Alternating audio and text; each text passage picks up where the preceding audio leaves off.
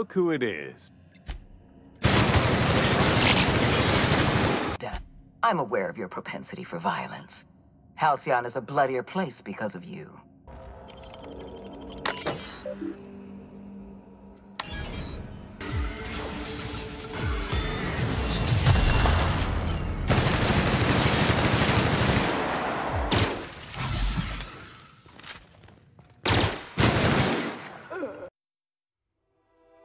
The OSI teaches that everything in the universe happens according to the grand plan.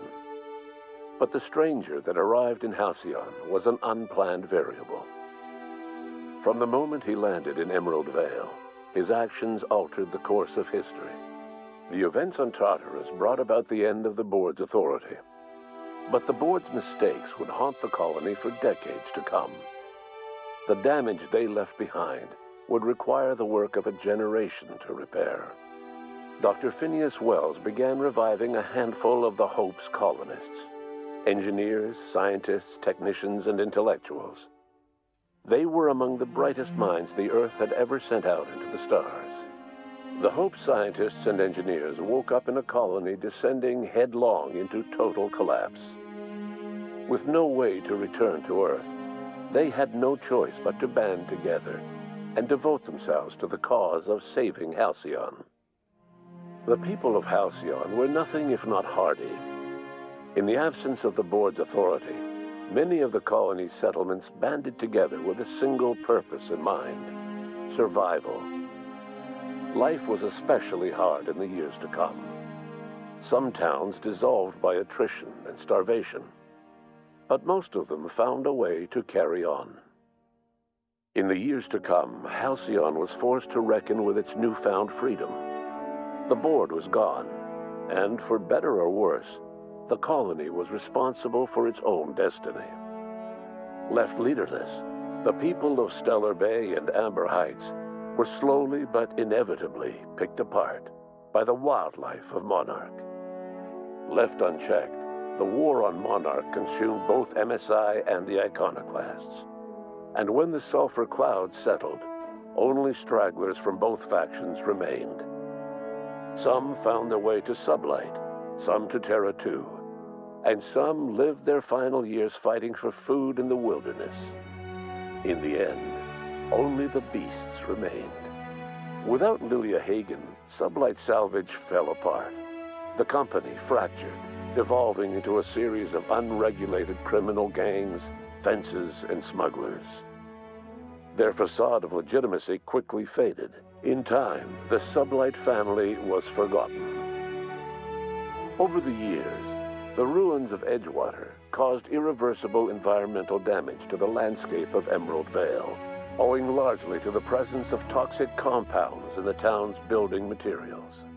As for Edgewater's former workers, their remains provided a source of nourishment for the region's fauna, leading to an explosion in the sprat population. The collapse of Edgewater left its workers bereft of any purpose in life. Most of them made their way to Adelaide McDevitt's camp, hoping to ingratiate themselves into her favor. Adelaide accepted only a few to her community. The rest were turned away and likely died of starvation. Nevertheless, Adelaide's camp grew into a well-established town. Adelaide McDevitt refused to cooperate with the ongoing effort to save Halcyon from collapse. A sympathetic deserter stole a copy of her research and delivered it to the Hope's scientists. It is unclear how useful Adelaide's research was.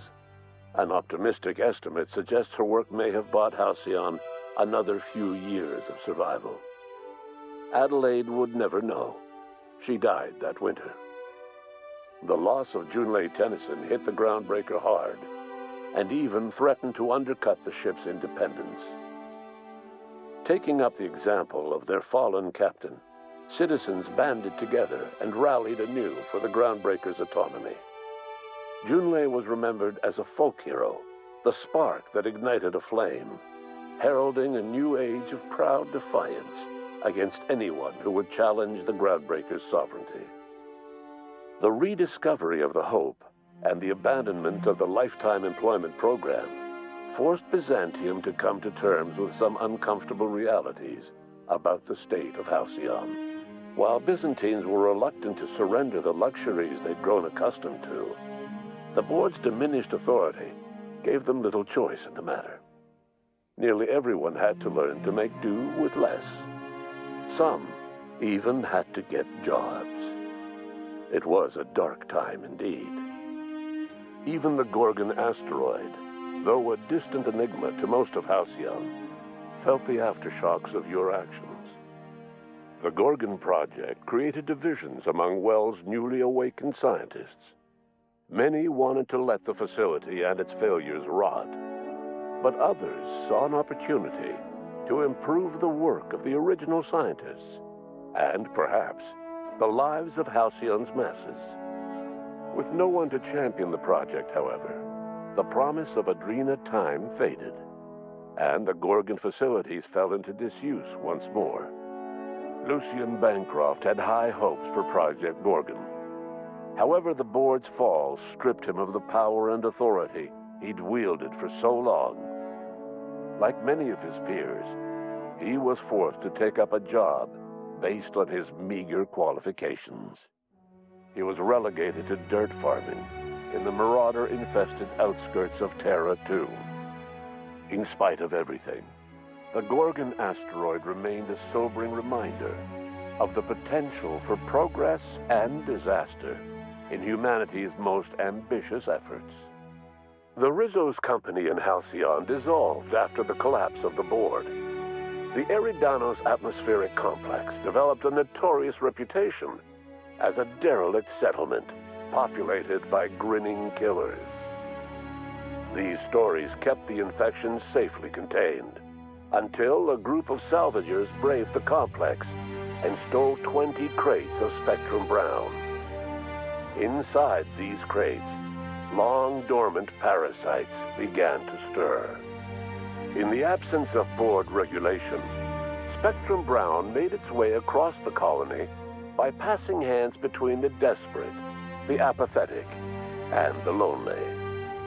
A few settlements tried and failed to ban Spectrum Brown.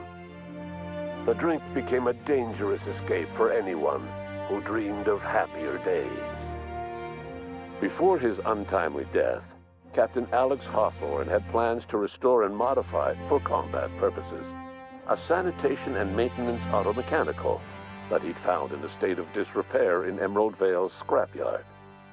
That unit remains broken down and forgotten in the unreliable supply closet to this day.